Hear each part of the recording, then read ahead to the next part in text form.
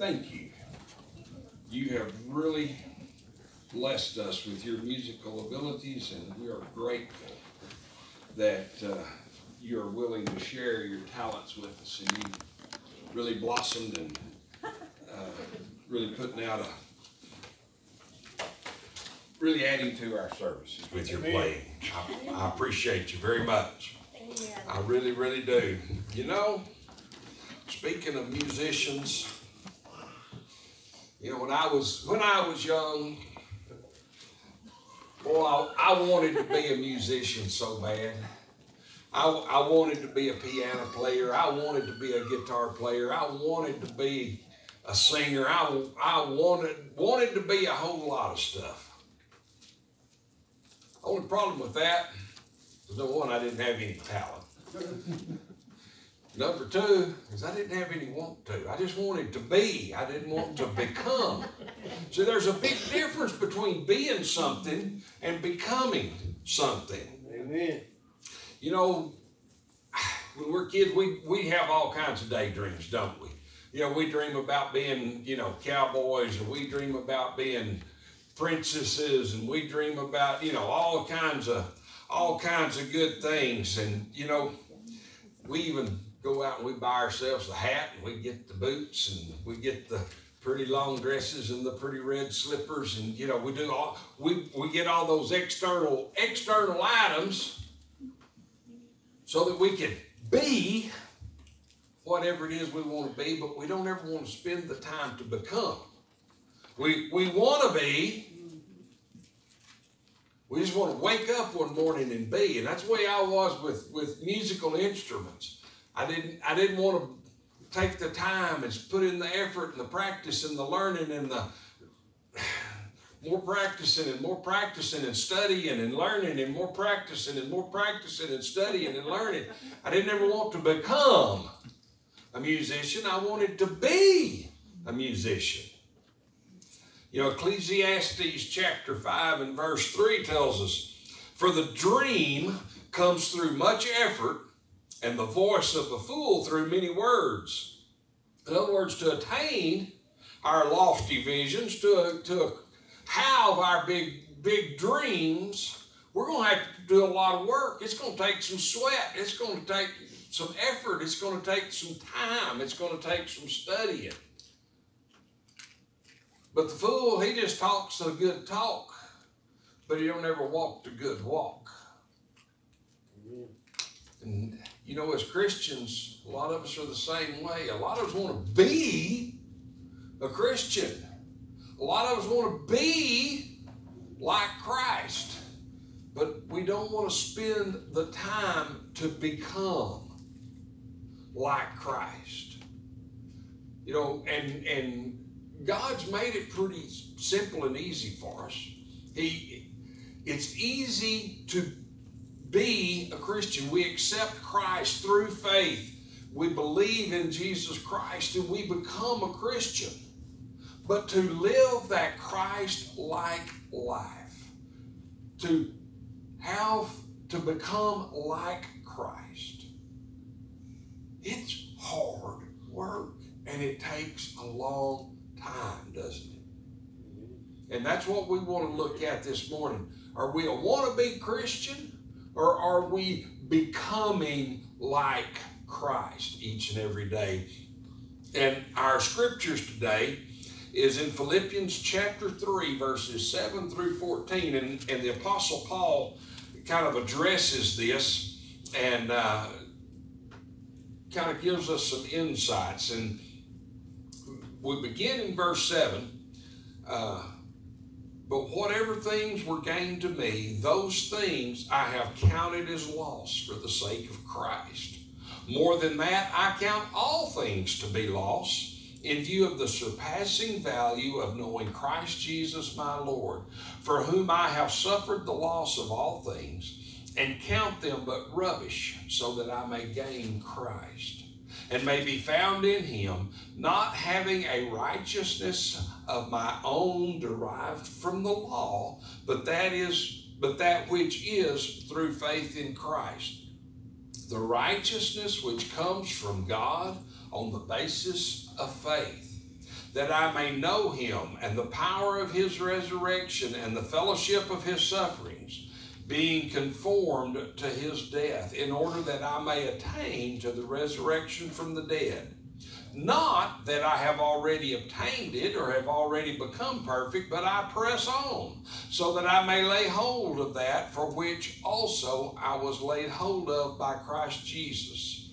Brethren, I do not regard myself as having laid hold of it yet, but one thing I do, forgetting what lies behind and reaching forward to what lies ahead, I press on toward the goal for the prize of the upward call of God in Christ Jesus. Our most gracious God in heaven, Lord God, I very humbly stand this morning and praise your holy name for who you are and for what you have done. Father God, I thank you today for the beautiful rains that you have sent to our dry, parched land.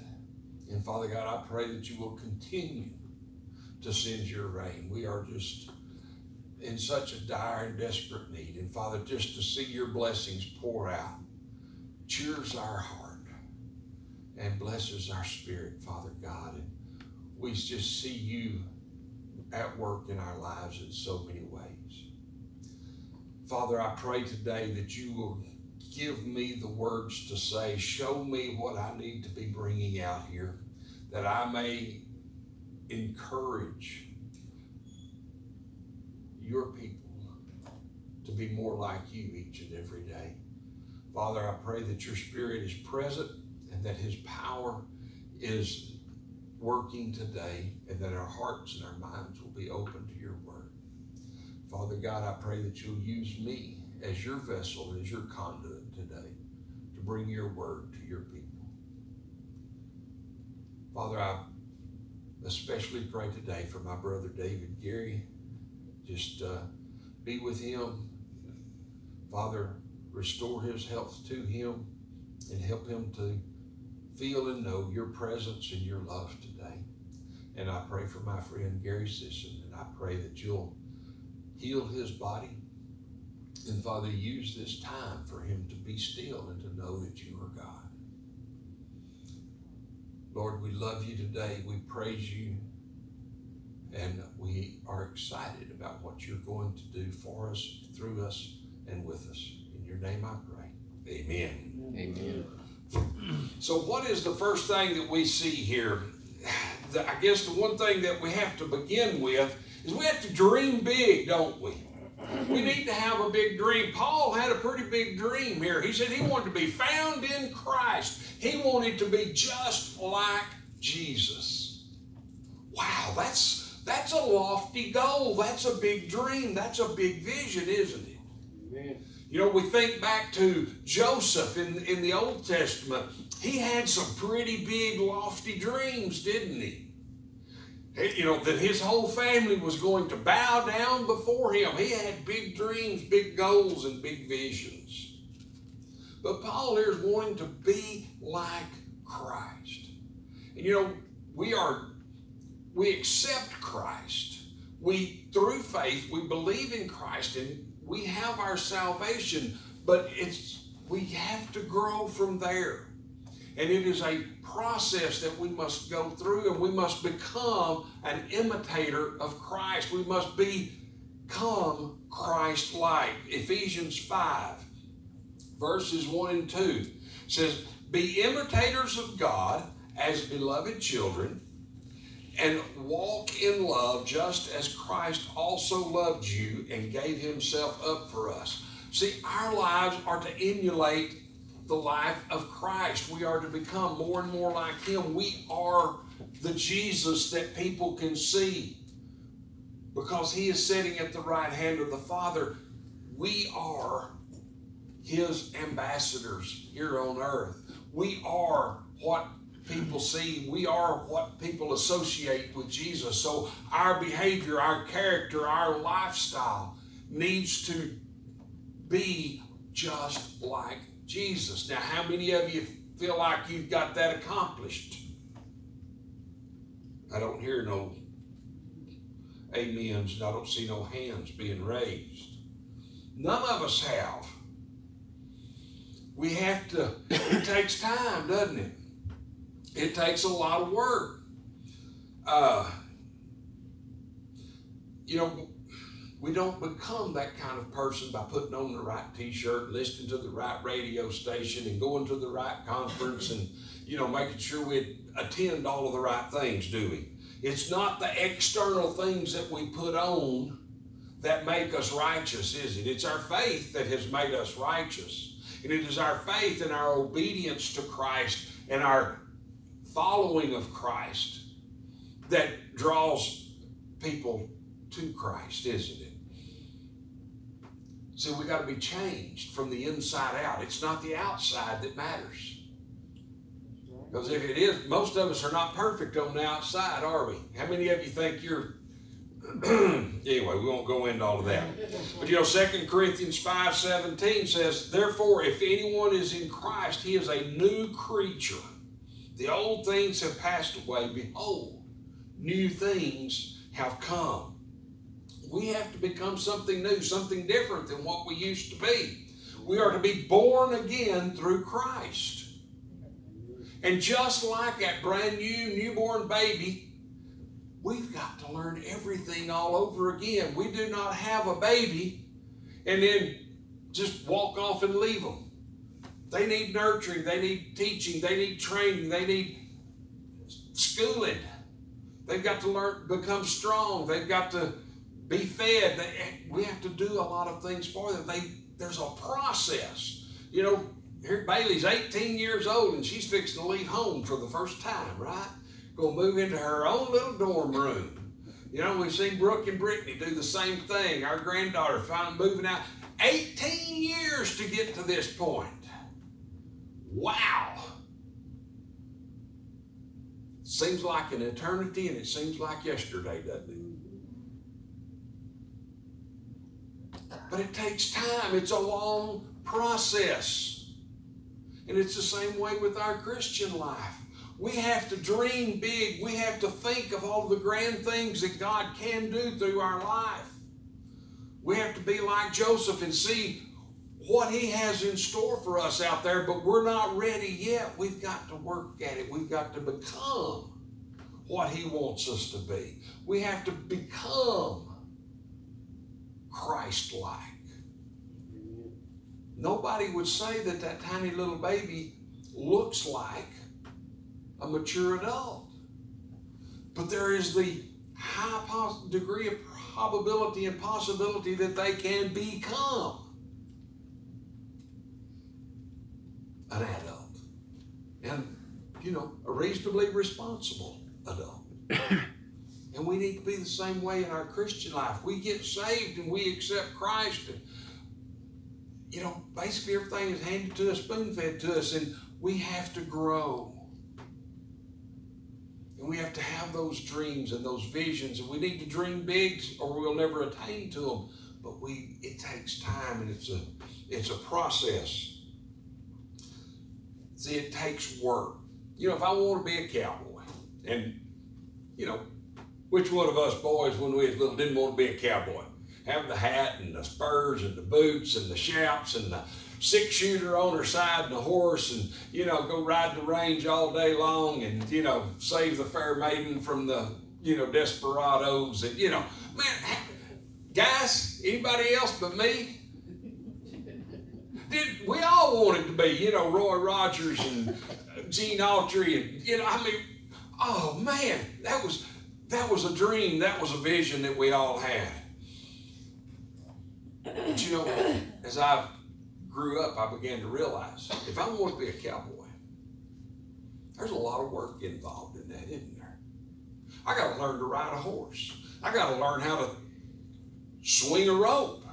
I need to study up on ration formulations. I need to study up on pasture rotations. I need to study up on, you know, artificial insemination. I need to study up on all the different breeds, and I need to study different marketing scenarios, and I need to figure out, you know, weather complications and marketing and, you know, all kinds of things that have to go in to being a rancher.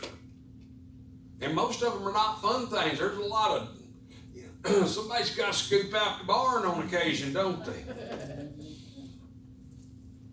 that, you know, there's a lot of work involved in being that rancher.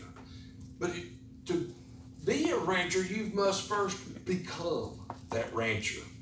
And, you know, we want to do that, then we become focused on that. And we put aside all of these other things in life.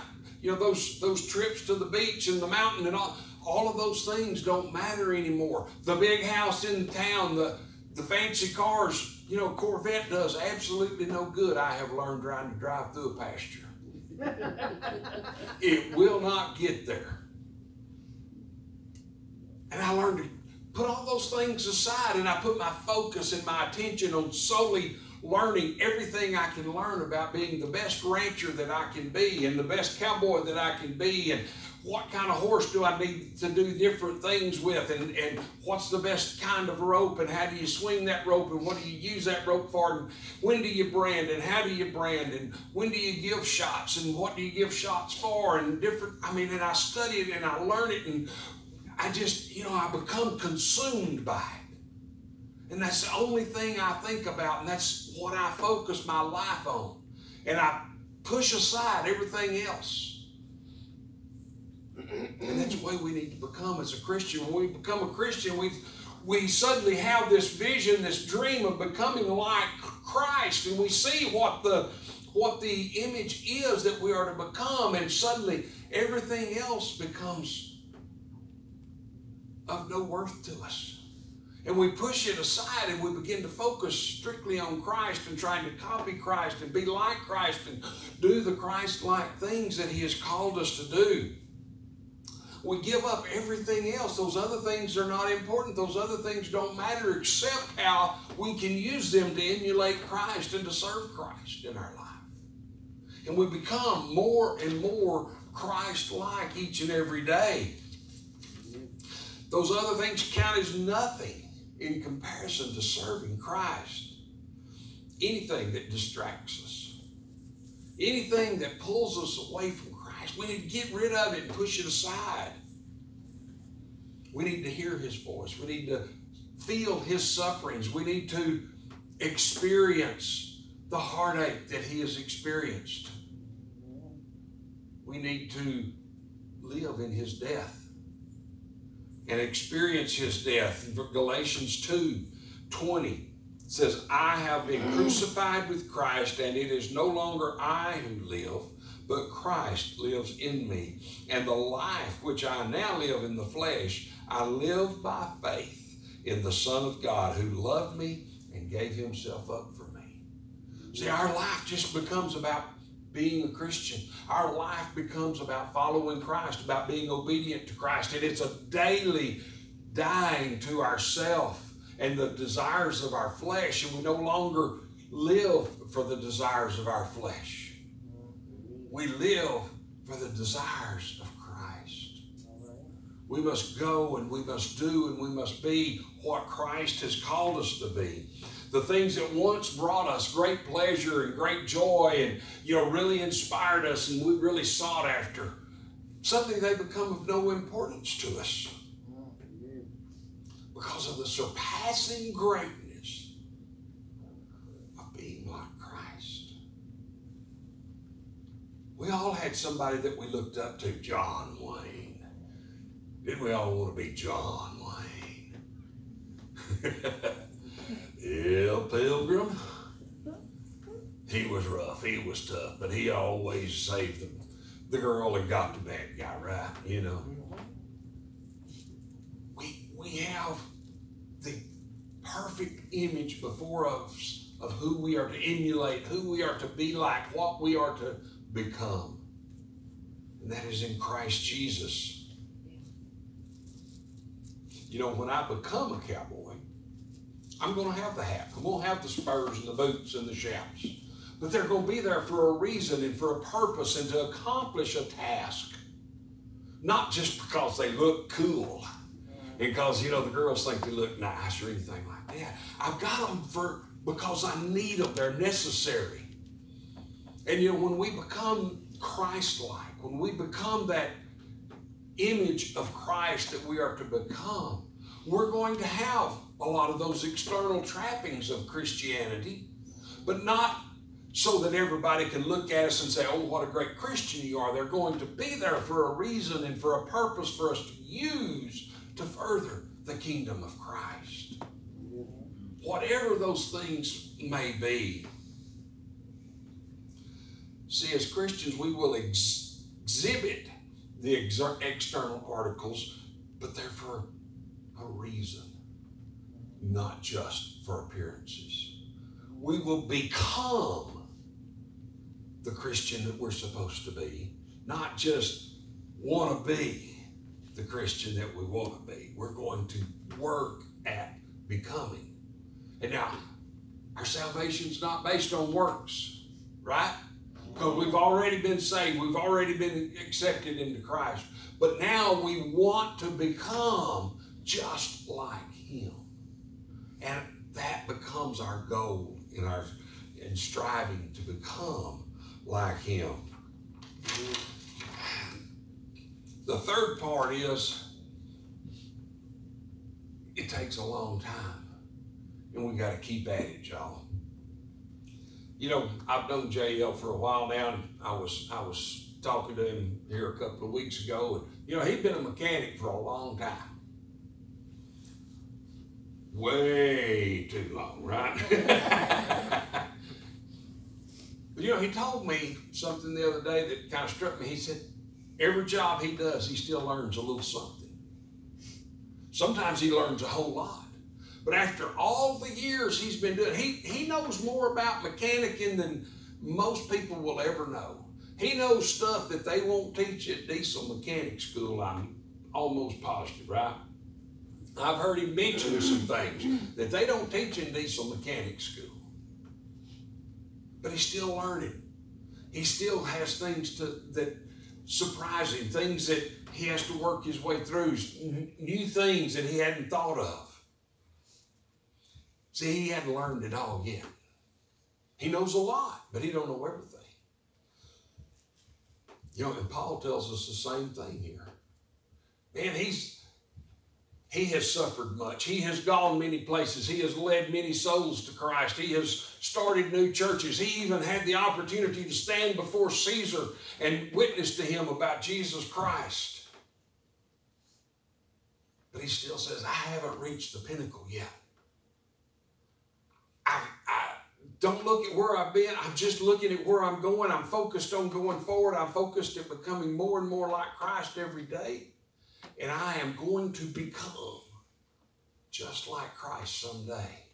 And I don't let the distractions of this world get to me. I press on. See, we cannot quit.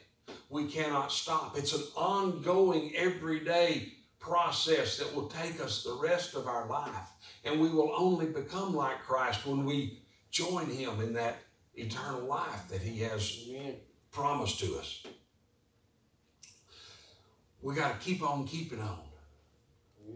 We can't stop. And it's not easy, and there's many times that we want to stop, we want to quit, and we want to just give up. But that's when we need our brothers and sisters in Christ to encourage us, to help us along, to bolster us and to boost us. Amen. See, there are many wannabe Christians in our churches today. Oh, they show up, they wear the prettiest ties, and they got the nicest, newest dresses, and they sing the loudest, and how, you know, they want all of the best music and the most modern music, and oh, they wave their hands and they shout hallelujah and sing glory, glory, and oh, you know, they really put on a big show. But Matthew 7:22 and 23 says, many will say to me on that day, Lord, Lord, did we not prophesy in your name? And in your name cast out demons, and in your name perform many miracles? And then I will declare to them, I never knew you. Depart from me, you who practice lawlessness. See, it's not about all of the things that we do. It's, do we demonstrate Christ? Are we letting the light of Christ shine through us? Amen. When someone sees us, do they see the love of Christ in our life? Or do they just see some guy who's all talk and no action? Or as the cowboys like to say, all hat and no cattle? Are you walking the walk, or are you just talking the talk? Do you just want to be, or are you striving diligently, faithfully, daily to become? You know, we have a problem, and I don't guess it's any different than it's ever been, but our young people today, they all want to be something, but they don't want to put out the effort to become something. We had an ag teacher was trying to teach ag class, teach kids to weld and, use the cutting torch, do metal work and all these kinds of things. He had some students that, wouldn't pay attention, wouldn't learn nothing, wouldn't do anything, wouldn't participate, wouldn't touch it, wouldn't get their hands dirty. And he said, man, what are y'all going to do when y'all get out and try to get a job? Kid looked him right in the eye and says, oh, I'm not going to have to do this. I'm going to be a boss. Bosses don't have to do anything. So they have a misconception of what it's going to take to become what they want to become. Amen. See, as Christians, many Christians have a misconception. They think they get saved and boy, it's over and it's done and they've reached the epitome, but that's not so. That's just the beginning. That's just the starting place. Amen. We must strive daily to become more like Christ. Amen. Don't be a wannabe. Diligently become what God has called you to be. See, most of those wannabes, they talk a lot, but what they're trying to do is they're trying to glorify themselves instead of glorify God. Amen. And if we truly want to emulate Christ, if we truly want to demonstrate the love of Christ to this world, we glorify God in anything and everything that we do. Amen. And the applause and the accolades of man are worthless. Let's become more like Christ today.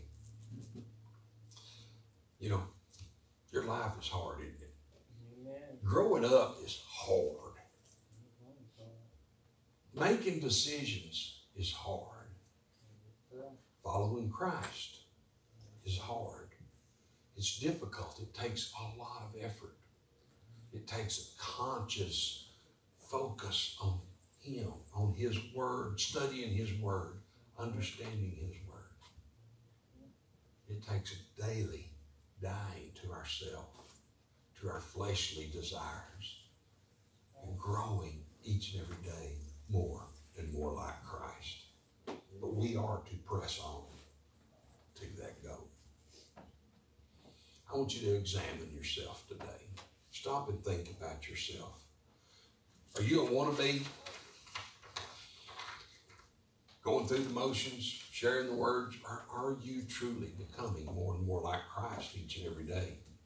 As I stop and I look at myself, I become concerned. Do I truly do what I do for the glory of God, or do I do it for the praise of men? Do I share? Do I give? Am I truly becoming more like Christ each day? Yes, I am, but I'm not getting there very fast. I think each and every one of us, if we look at ourselves, are you becoming like Christ? Or are you going to be one of those that when you stand at the judgment seat, you hear, depart from me, I never knew you?